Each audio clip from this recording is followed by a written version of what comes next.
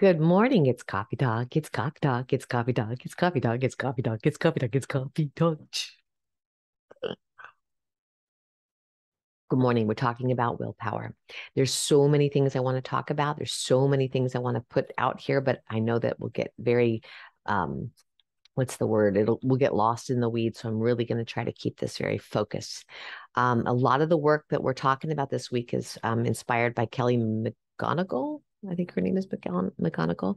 She did the science of habits. She's done the willpower instinct. She's done a lot of this work that I'm inspired by.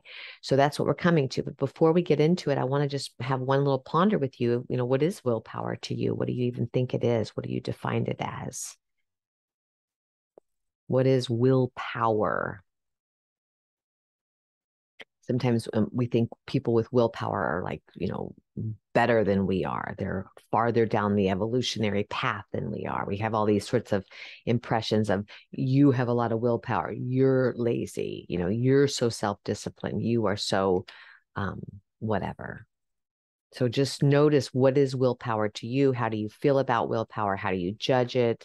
How do you sit in your own spin about willpower? So that would be the first thing I want you to ponder.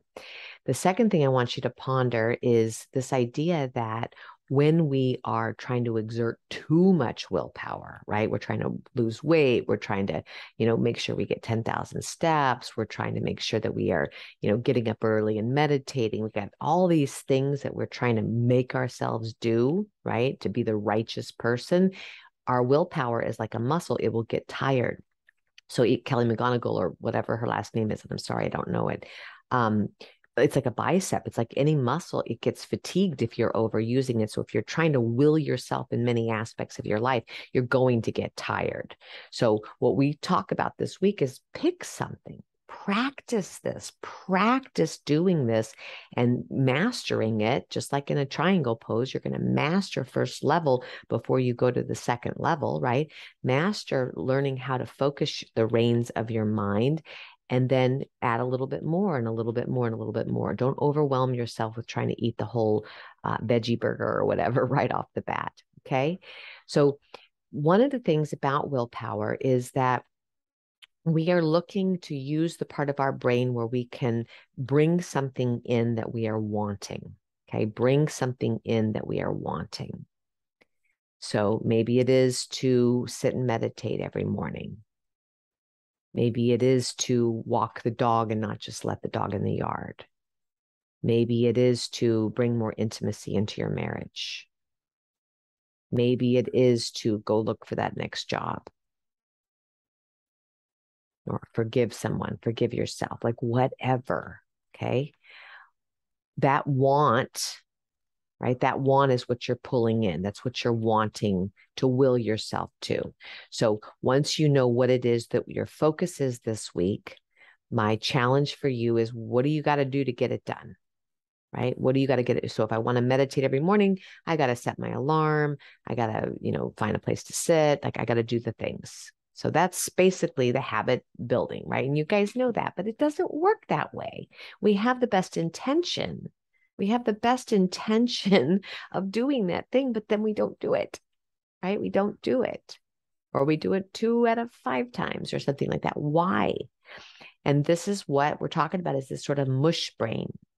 So the way I like to look at it is, if you have like a hand of cards, right? You have a whole spread of poker cards. You can pick this card and that'll be the way the play goes. You could pick this card and that's the way the play goes. Like each card is going to take you down a different path. Each thought that you pick is going to take you down a different path. Right. So you want to meditate in the morning, but your part of your habitual brain says, let's sleep a little bit longer. Right. That's the card you're picking. That's the thought you're picking. And guess what you're going to do? You're going to sleep a little longer. Right. That's exactly what you're going to do. How do you make your mind?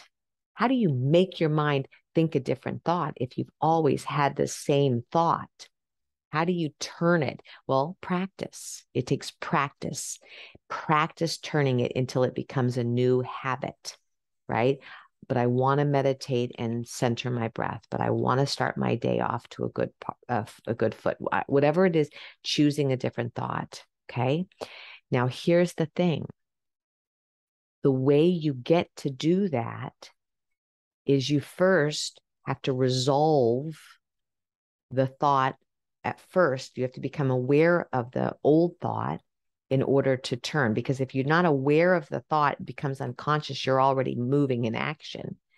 So what I'd like you to do today as our Habit 1 challenge is to sit with the craving or the desire to do something different. Like, I really want to sleep. Oh, I desire 10 more minutes of sleep. I just, everything, and really feel that desire, feel that craving for whatever it is, a cigarette, to see your partner, to go on a trip that you can't go on, or whatever. Sit with it, sit with it, sit with it.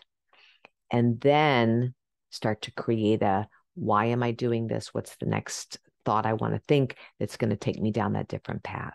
So sitting with cravings, desire and cravings are very uncomfortable, right? We don't think of it that way, but they're very uncomfortable. It physically feels uncomfortable to crave or yearn or long or desire something, right? Doesn't mean it's bad, but it's uncomfortable. So can you sit with the uncomfortableness today, right? Become really clean with it, feel it, and then do something different, right? Okay, it's a big challenge. Another way to say all this is get present, right? Get present. Get present with whatever's happening inside of you. Ride that storm and then see where it puts you on the other side. Okay, I'll see you tomorrow. Bye.